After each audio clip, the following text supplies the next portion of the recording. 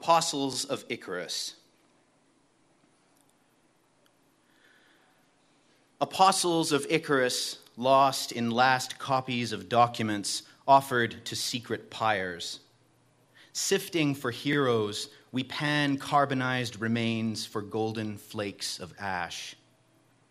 From the waxy white of faded snapshots, digitized and archived, stare the eyes of pride's resolve, preserved by a second capturing of light.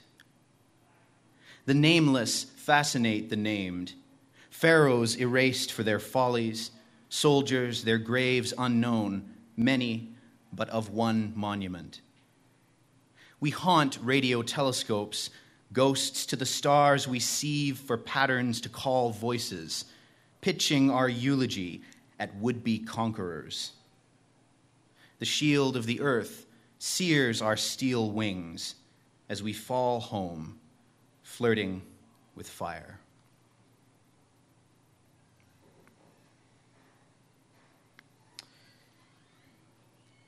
Mars, the bringer of war.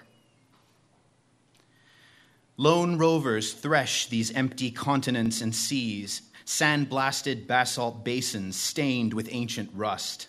The blue sun staring through these raving skies laments an atmosphere long banished by a stagnant core. Pyroxene pikes and glaives of hazy glass protrude from shallow valleys of volcanic olivine.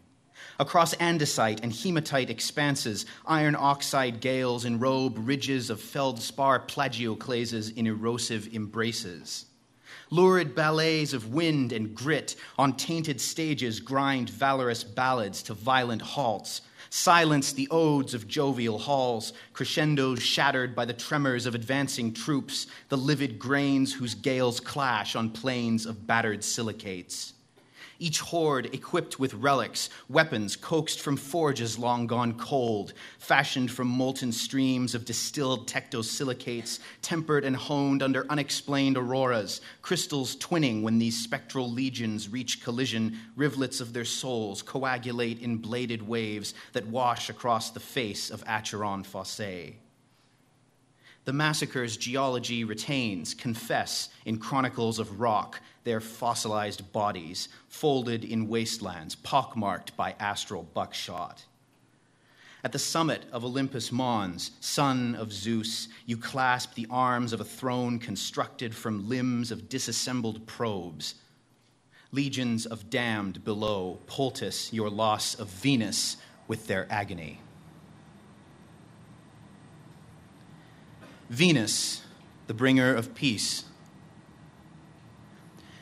Vulcan's eager lips hammer fissures into these lobate lands, spawn flat-topped phara and arachnoid fractures, features concealed by an insular haze of carbon dioxide.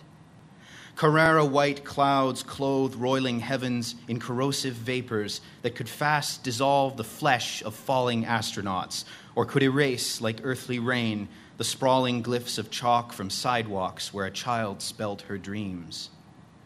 In spindrift gulfs, sulfuric acid rains baptize angelic choirs whose tortured cries echo across calderas gouged from realms of sterilizing heat, each open sore a doorway to the forge of hell.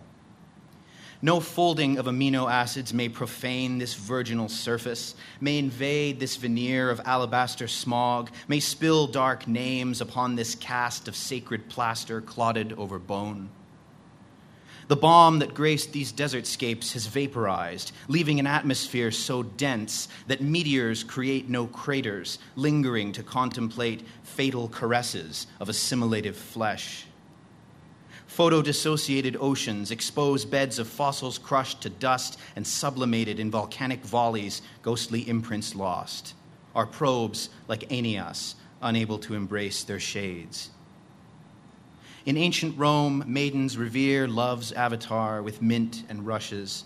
Myrtle-crowned generals cleanse blood guilt, speak Venus Victrix, and unwittingly invoke the veninum of Aphrodite's wrath.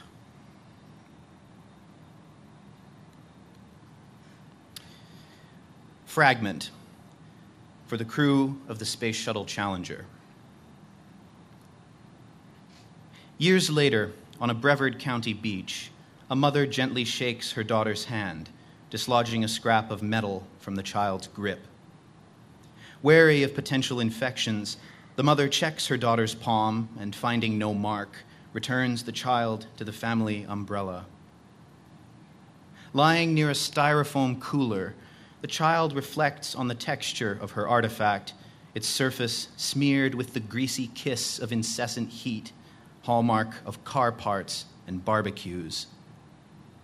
The soft gunshot of the pop can that Dad hands out and the stinging cold of its aluminum shell brings to mind the shard's gnarled edge and what force shored the fragment from its greater whole.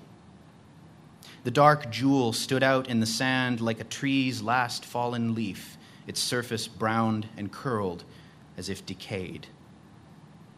The pop and the shade fail to lessen the loss of her treasure, so near to its finding.